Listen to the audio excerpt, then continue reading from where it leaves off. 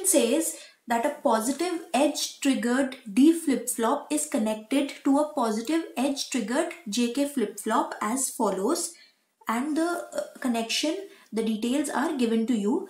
The Q output of the D flip-flop is connected to both JK inputs of the JK flip-flop, while the Q output of the JK flip-flop is connected to the input of the D flip-flop. Initially, the output of the D flip-flop is set to logic 1 and the output of JK flip-flop is cleared. Which one of the following is the bit sequence including the initial state that is generated at the Q output of the JK flip-flop when the flip-flops are connected to a free running common clock? And we have to assume that J equal to K equal to 1 is the toggle mode and J equal to K equal to 0 is the state holding mode of the JK flip-flop. Both these flip-flops have non-zero propagation delays. So these are the options that are given to you when these two flip-flops are connected as told here, and this question appeared in GATE 2015 paper. So first we'll draw the arrangement that has been indicated in this question. So initially we have a D flip-flop. A D flip-flop is nothing but a delay flip-flop. Okay, then there is a clock and there is a JK flip-flop.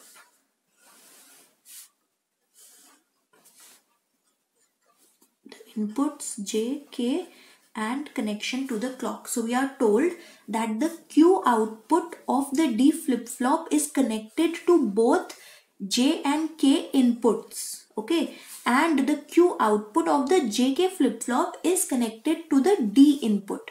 So it goes something like this.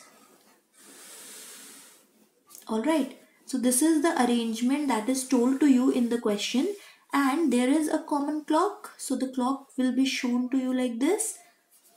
The common clock goes in both these flip-flops. Okay.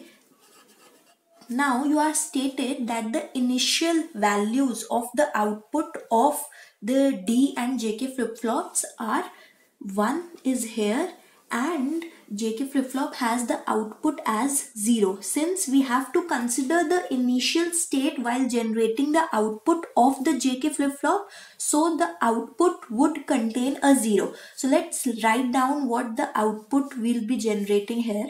The first value in the sequence generated by the output of the JK flip-flop would be 0 because 0 is the initial state. Now let's see how things will work. Initially JK output is 0, so in the next clock cycle this 0 would be propagated to the D value and this 1 would be propagated to the input of J and K. So what will happen? This 0 goes here, and since D is a delay flip-flop, so this input would be reflected here. Alright.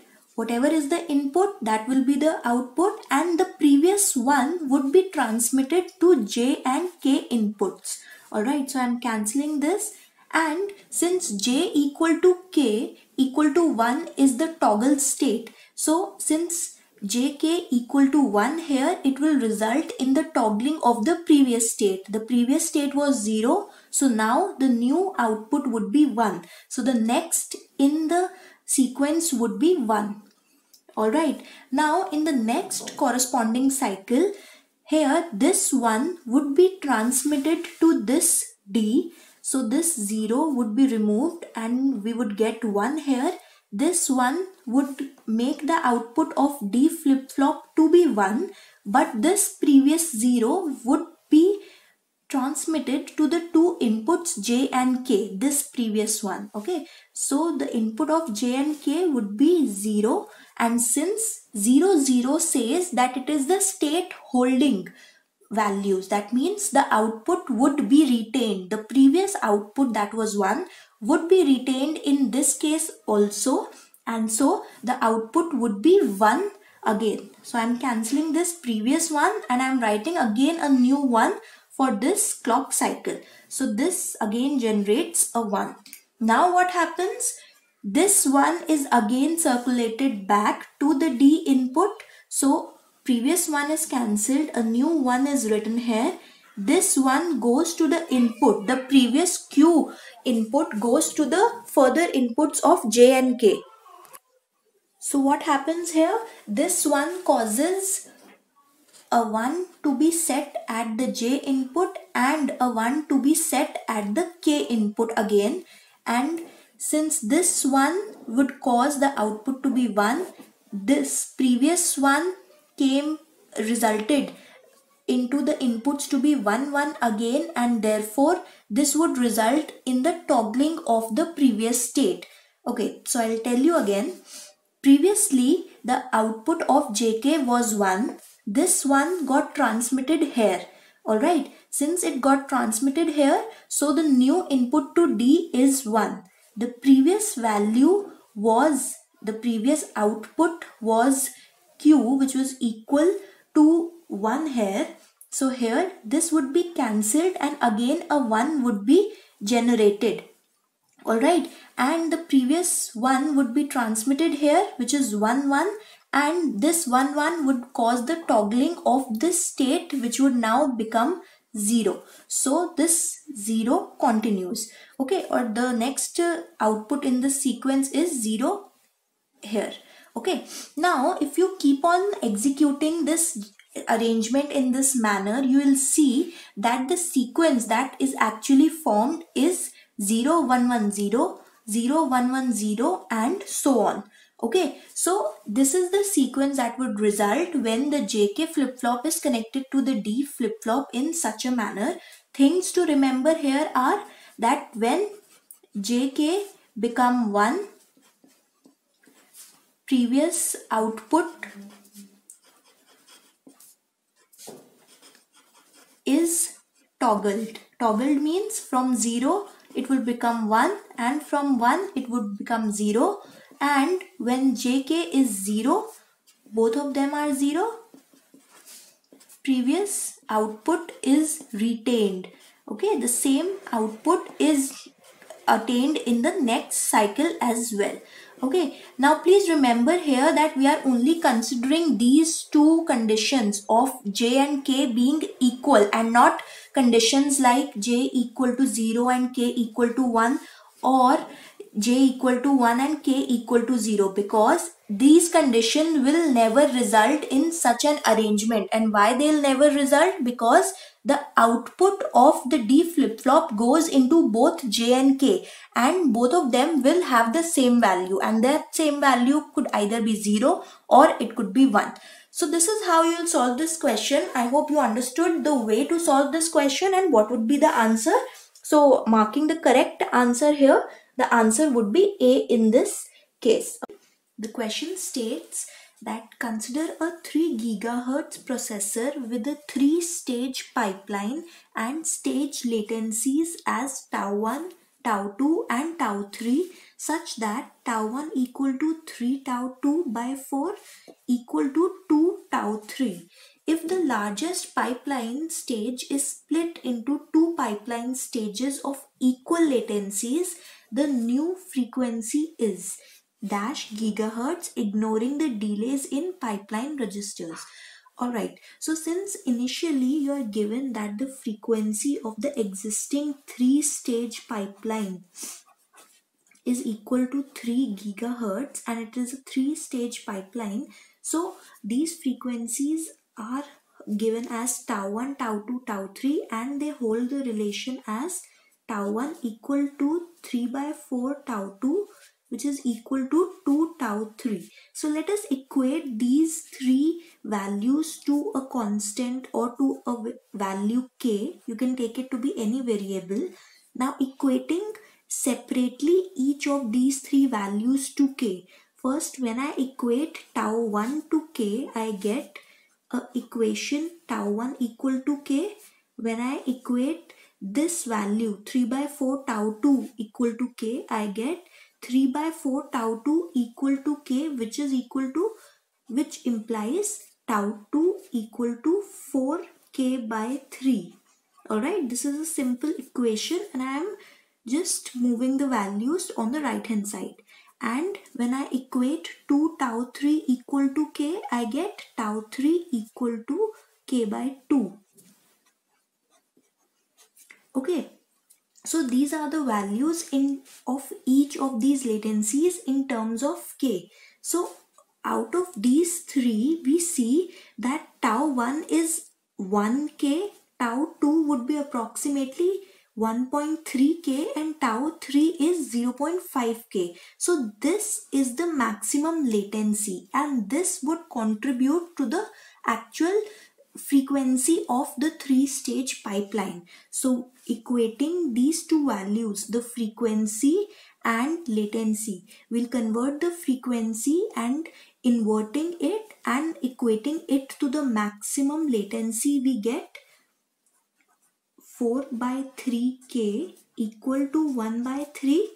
1 by 3 because 3 was the frequency and tau 2, this maximum value out of the 3 is the latency. So we have to invert this value. I have inverted the value of frequency, and now from this equation I get the value of k as 1 by 4. Alright, now this was the first part of the question. The second part of the question says that if this three-stage pipeline is split into two pipeline stages, okay, the longest pipeline stage is split into two pipeline stages. So what was the longest pipeline stage? This tau 2 in itself was the longest stage. So when we split it, I'll get now tau 1 equal to k.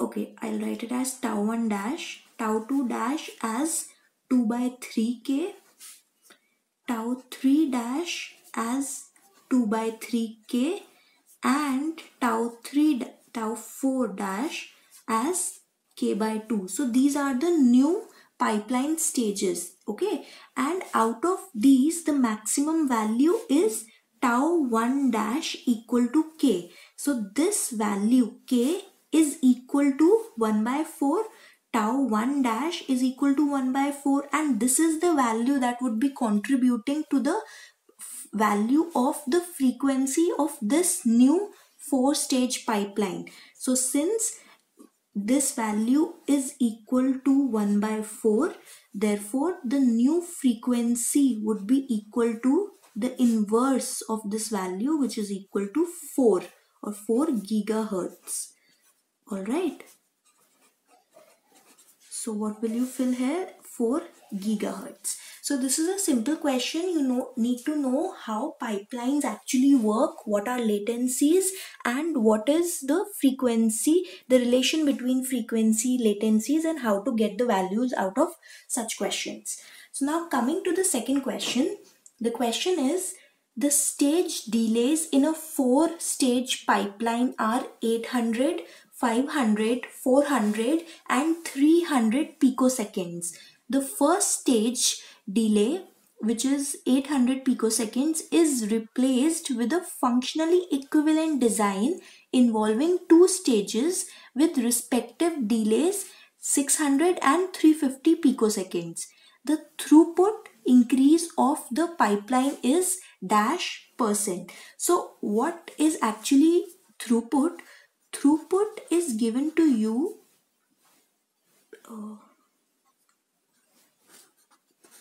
by the formula 1 divided by the pipeline stage that has the maximum delay. Okay, so I'm writing the maximum delay here. This maximum delay corresponds to one of the pipeline stages out of all the stages present in the given n stage pipeline. So here we have 4 stages and the maximum delay is given by the first stage, which is 800. So what would be the throughput in the initial 4-stage pipeline where delays are 800, 500, 400 and 300? In case 1 or initially, our throughput is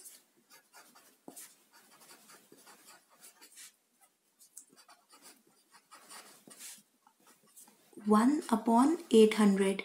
Alright, and later when this first stage is replaced by a functionally equivalent design involving two stages. So what are our new delays? We have 600, 350, 500, 400 and 300. Okay, now these are the new delays. So now in case of these, what would be the throughput? The throughput would be again 1 divided by the maximum delay that is present in these case, and that is 600 here. Okay, so what is the percentage increase? Percentage increase is nothing but the new value minus the old value divided by the old value into 100. Alright, so what is the new value? 1 by 600. What was the old value? 1 by 800. Divide this value by 1 by 800 and multiply it with 100.